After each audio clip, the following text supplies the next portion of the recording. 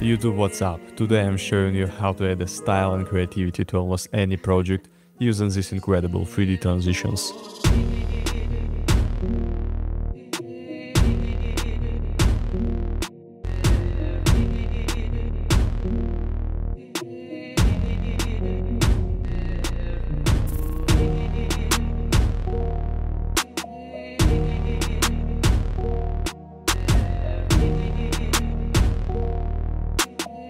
I've talked about how to create the transitions like this in a previous video, but in this time I've taken the concept to a whole new level. I've created really unique products so you won't find anywhere else. In this tutorial I'll be using the free demo version of the pack.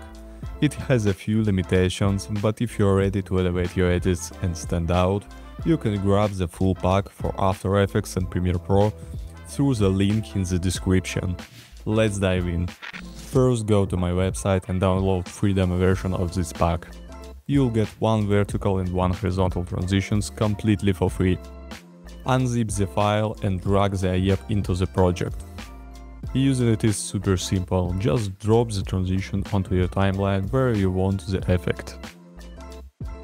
The principle of the transition is quite simple, you just need to put the frozen layer in the placeholders that are inside the transition. In order to do this, we put the playhead on the last frame of the first clip, duplicate the layer using shortcut Ctrl-D, right-click on the duplicated layer, go to the time and freeze frame. This layer is now a screenshot of the last frame. Copy it with Ctrl-C, go inside the transition, open placeholder 1 and just paste it there. Now repeat the same steps for placeholder 2. Go back to your main comp and put playhead on the first frame of the second clip. Next duplicate, freeze frame, copy and paste it into placeholder 2. If the layer ends up out of sync with the playhead, there's an easy fix. Select the layer and press the open square bracket on your keyboard. You can customize this shortcut yourself by simply opening keyboard shortcuts, and it's called Set Layering Point at current time. Once placeholders are set, go back to the main comp, delete the temporary layers, and the main part is over. But it's not perfect yet.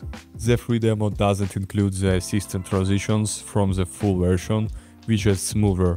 In the full pack you can simply drag them onto a place, activate, and instantly get a pro-level result. So instead of an assist transition, you can use transition whatever you have. But it's not all, we can make the transitions even better. The pack is fully customizable. Head into the transition and find the control layer. For this example, I'm adjusting the camera shake parameters like frequency and amplitude. It immediately gives the transition more energy. And so, feel free to experiment with these parameters. Also, Assist Transitions has even more customizable options. We can lock it and customize it in the main comp. There are really a lot of options and you can get a very different results. One important note, assist transitions work best at a fixed resolution. So if you switch to a different resolution, just open the comp, set your resolution and transition adjust automatically. And one last little thing is flexible duration. Stretching items on the timeline simply by the cursor. The flexibility here is insane, and the fact that the pack includes vertical transitions make it a game changer to modern editors. Guys, I've put a ton of effort into this project and I'd love for it to bring value to your work. You can start experimenting with free demo and stand out, or unlock the full potential of your creativity with the complete pack of 50 unique transitions. Thanks for watching, happy editing, and I'll see you in the next one.